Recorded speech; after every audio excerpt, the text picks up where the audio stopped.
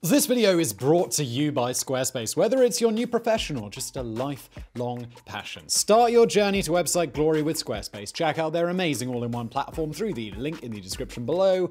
More on them in a bit.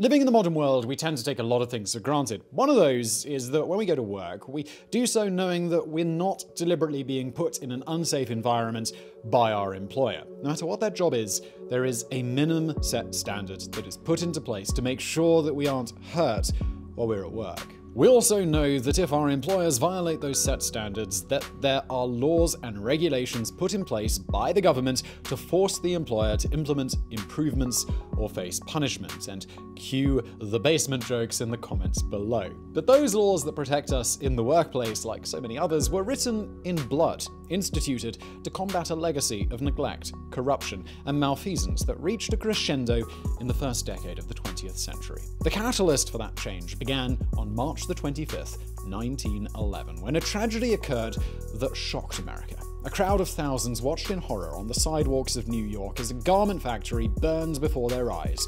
Hundreds of workers were trapped inside, unable to be reached by the firemen that milled about helplessly outside.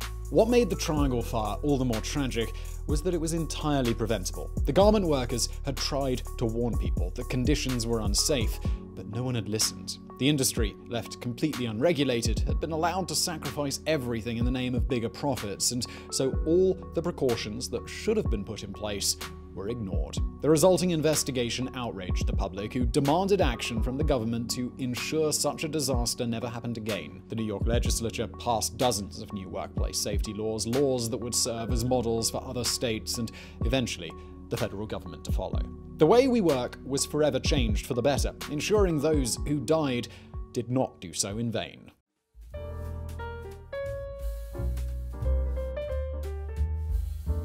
It seems like America was swimming in money in the first decade of the 1900s. Huge fortunes were being made overnight, driven by advances in transportation, communication, and the increased use of electricity to manufacture and distribute goods all over the world. No city was more transformed by this economic boom than New York. Builders had run out of room on Manhattan Island and utilized mass production steel beams to construct new, taller buildings called skyscrapers that soon grew to dominate the skyline of New York, followed eventually by every other large city on Earth. The city's population was also being transformed. America was inundated with a huge influx of immigrants drawn mostly from Southern and Eastern Europe by the promise of prosperity in America. After being processed through the immigration station on Ellis Island, many of these immigrants chose to stay in New York, going to work in one of the many industries that powered the city's rapidly expanding economy. But the good times were not being shared by everyone. A growing percentage of the population were being left out of the economic bonanza. A lot of money was being made, but most of it was going to a select few. Many New Yorkers, the new immigrants among them, lived in desperate poverty, crowded into squalid tenements that were rife with disease, malnutrition, and pollution. Nowhere was this dramatic inequality on display better than in New York City's garment district. The manufacture of clothing was, at the time, the city's largest industry. In 1910, 70% of the women's clothing produced in America and 40% of the men's was made in New York. It was extremely lucrative for some business owners, but the industry was also cutthroat, with thousands of manufacturers competing with each other in Manhattan alone. To protect their profits, owners needed to boost production and cut costs, and the easiest way to accomplish both of those was to lean on the workforce. Over 600,000 people worked in the garment factories of New York, most of them young women who worked as seamstresses. Working conditions were abysmal. Workers could expect to work long shifts, sometimes 12 or 14 hours, with few, if any, breaks allowed even to use the bathroom. Foremen hounded the workers relentlessly, firing or fining workers who were caught talking or who made mistakes while assembling a garment. The factory floor was dimly lit and poorly ventilated, causing eye strain and breathing problems. The workers faced frigid cold in the winter and oppressive heat in the summer, leading the garment factories to become known by the infamous moniker, sweatshops. Accidents and injuries were common since the owners reasoned it was cheaper to simply replace injured workers with new ones than to invest the money to make the factory floor a safe environment. The industry was completely unregulated. The government adopted a laissez-faire attitude, thinking that any restrictions placed on business owners would strangle the economy. The garment workers had no choice but to toil under the inhumane conditions of the sweatshops because the alternative was starvation for them and their families. Most of them were immigrants, mainly Italian and Eastern European Jewish women who used the pitiful wages offered by the manufacturers to support their families or to send money back to their country of origin, where they still had family. To make ends meet, every member of the family had to work. You could find girls as young as 10 years old at the sewing machines on the factory floor.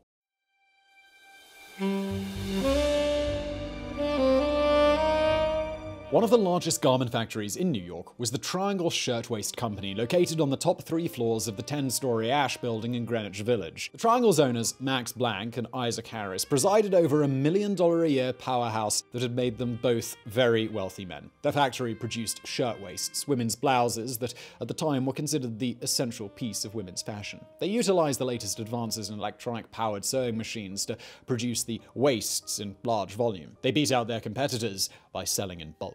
But to achieve their quota numbers, they needed to push their 500-strong workforce hard. They also didn't trust them, forcing their sewing machine operators to hand over their bags to the foreman at the end of every workday to be inspected. The owners had nightmares of workers sneaking out finished garments or bolts of fabric in their purses. To make sure that no one snuck out and no union organizers, who the owners considered the ultimate nightmare, snuck in, they instructed the foreman to keep one of the 2 stairwells that led down to the street closed and locked at all times so that the only other exit could be properly guarded. In the winter of 1909 to 1910, the women of the Triangle had finally had enough of the horrible conditions they were being subjected to, and they went on strike, the leaders of an industry-wide work stoppage that eventually included 30,000 garment workers. They wanted higher wages, fewer hours, safer working conditions, and most important, a labor union to protect their interests through collective bargaining. But the public largely ignored the strike and looked the other way as the business owners came down hard on the striking workers, bribing police officers to beat them with nightsticks and arresting them when they fought back. By the time the strike ended, the workers had made some gains, improvement in salary and hours, but the largest factories, including the Triangle, successfully resisted the attempts to unionize their shops. Nothing was done to improve safety conditions on the factory floor. Now, before we get into the rest of today's video, I would like to quickly thank today's sponsor who make it possible, Squarespace. Now more than ever, people are getting creative with their time. They're reaching into their savings accounts to start new businesses or launch new websites and blogs. And with Squarespace, the world really is yours. It's the perfect tool to help you fashion a website into whatever you want it to be. It's the platform to use when you're ready to get started on that new web project you've been thinking about. Are you looking to get in and out quick without thinking too much about what your website should look like? Or use one of their quick and beautiful templates to make a website that's fresh and for you. Or maybe you're more of a hands-on person, you got a lot of opinions about what exactly your site should look like. Well, Squarespace gives you all of the customization options that you could ever want, with no updates, no patches, no technical nonsense to worry about. Once you're done setting up your website, tinkering with the design if you're so inclined, or maybe just changing the colors, there's so many extra features that Squarespace provides so that your website can thrive. Email campaigns, patronage portals, member-only areas, analytics, commercial options, and of course there's 24/7 customer support. Everything you need is in one place. So when you're ready to get started on that next project of yours, big or small, if it involves a website, it's got to be with Squarespace. Right now, you can go to squarespace.com for a free trial, and when you're ready to launch, go to squarespace.com/geographics, and you'll save 10% off your first purchase of a website or a domain. And let's get back to the factory.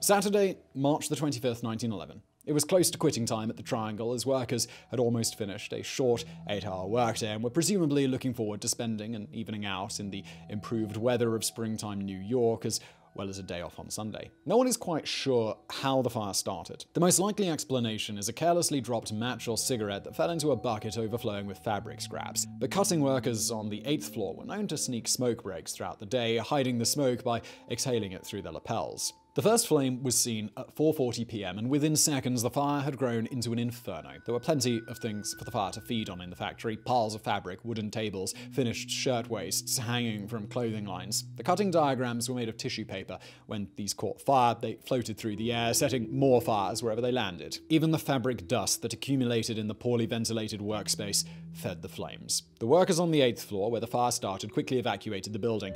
The owners on the 10th floor were notified by telephone of the fire and escaped to the roof of the building. But nobody thought to warn the 200 sewing machine operators on the 9th floor. 5 minutes after the fire began, it reached the 9th floor, which was the first warning anyone got of the unfolding disaster. There was immediate pandemonium as the air soon filled with thick black smoke. Within 3 minutes, the only unlocked stairwell was unusable, completely blocked by flames. The panicked workers flooded onto the fire escape, but only a few people managed to escape that way before the structure, a cheap, poorly anchored iron construction, tore loose from its wall anchors, sending 20 people plunging 90 feet to their deaths. The fire department quickly responded. The city boasted the most modern firefighting equipment of anywhere in the world, but the firemen had no training or equipment usable for fighting fires in tall buildings. The skyscraper was just too new for the municipal services to have caught up to. Their tallest ladders only reached the top of the 6th floor, 30 feet too short to reach the workers. The trapped workers now only had one means of escape: the elevators. Elevator operator Joseph Zito bravely risked his life, making 3 trips up and down to the 9th floor,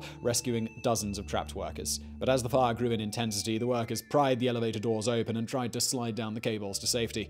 The press of bodies soon resulted in people falling into the open elevator shaft, landing on top of the elevator car. The weight of these bodies warped the car and prevented Zito from being able to make another attempt. In desperation, those who were left on the 9th floor flung themselves against the locked doors of the 2nd stairwell, trying to force them open.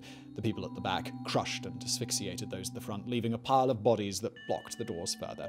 Others suffocated, breathing in toxic smoke that soon replaced all available oxygen in the room. But the worst fate befell those who were caught by the fire. The flames lit their hair or their clothing, and they burned alive. A crowd had gathered around the Ash building now, many drawn from Washington Square Park half a block away. They would be eyewitnesses to an unbelievable scene of carnage. The trapped workers had made their way to the windows opening or breaking them to try and get some fresh air. One after another, these teenage girls and young women made the choice to jump out of the window rather than wait for the fire to get to them. The firemen could do nothing. The nets they held out were ripped from their hands by the force of the impacts, useless when dealing with that sort of height. Some people waited too long before jumping and were on fire when they came out of the windows. The bodies of those who jumped soon piled up 2 and 3 deep on the sidewalk at the foot of the building. Eyewitnesses wept at the sight, and pictures of the bodies would be on the front pages of newspapers across the country the following day.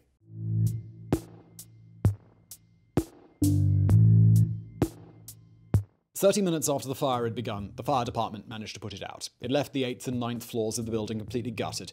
Nothing remained of the Triangle Shirtwaist factory but charred wood and ash. 146 people had been killed, 123 women and 23 men. Many of those killed had been just teenagers. The youngest victim, 14. New York mourned the fallen workers. A memorial ceremony held a few weeks later drew 500,000 people to the streets to watch the solemn procession pass by. The sadness was soon replaced by anger. How could something like this have happened? Evidence mounted showing that the Triangle factory was just a disaster waiting to happen. The building and factory floor had taken almost no fire precautions at all, and what few had been ignored because it was inconvenient. Many people cried out for justice for the victims of the fire, but it was not forthcoming. Max Planck and Isaac Harris went on trial for manslaughter in December 1911, but were acquitted after prosecutors were unable to prove that they were the ones who had ordered the doors to the 2nd stairwell locked. They couldn't even be charged for anything else because there were no laws on the books prohibiting them from turning their factory into a fire trap. The public were furious. They demanded immediate action from the government. No longer could business interests be trusted with the welfare of their workforce. They must be compelled to do so through government oversight.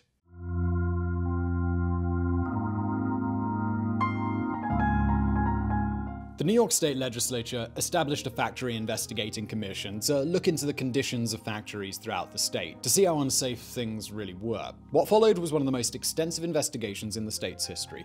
The commission heard from over 200 witnesses, compiling 3,500 pages of testimony. It was co-chaired by State Assemblyman Al Smith, who would go on to be elected governor of New York and was the Democratic candidate for president in 1928. Smith at the time was a reliable Tammany Hall politician with little interest in reform, but speaking with the relatives of those who perished in the Triangle Fire deeply affected him, and every day that he sat on the commission made him a firmer advocate for change. The results of their investigation were a damning indictment of the entire manufacturing industry of New York. New York City's fire chief testified that his department had found 200 other factories within the city that had similar conditions to those that sparked the Triangle Fire. It was found that business owners routinely abused their workforce in the name of profit, and that safety was almost never a consideration. Smith worked together with Francis Perkins, head of the New York City Committee of Public Safety, to craft legislation that would protect workers from the worst abuses of their employers and prevent a tragedy like the Triangle Fire from ever happening again. In the end, the commission proposed 64 new laws. Thanks to extensive lobbying on the part of Perkins, including with her friend, State Senator Franklin Roosevelt,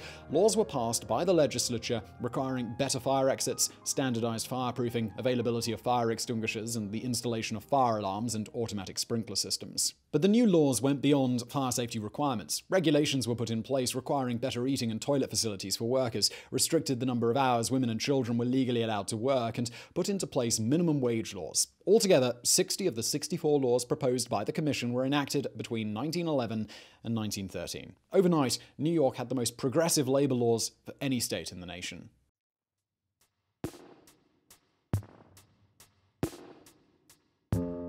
The legislation enacted by the state of New York would serve as a model for the rest of the country. When Franklin Roosevelt was elected president, he tapped Frances Perkins to serve as his Secretary of Labor, the first woman to serve as a cabinet secretary. Perkins brought the things she had fought for in New York to the federal government and was one of the most ardent advocates of the New Deal. She was instrumental in the implementation of federal minimum wage laws, the establishment of the Civilian Conservation Corps, and the passage of the Social Security Act. She would later say that the New Deal began on March 25, 1911. For the American labor movement, the Triangle Fire proved to be a watershed moment. From now on, demands by workers for labor unions would be taken more seriously than they had been before, and while unions and business owners would continue to battle each other in the decades to come, it was now possible for ordinary workers to have a voice on the conditions of the places they worked in.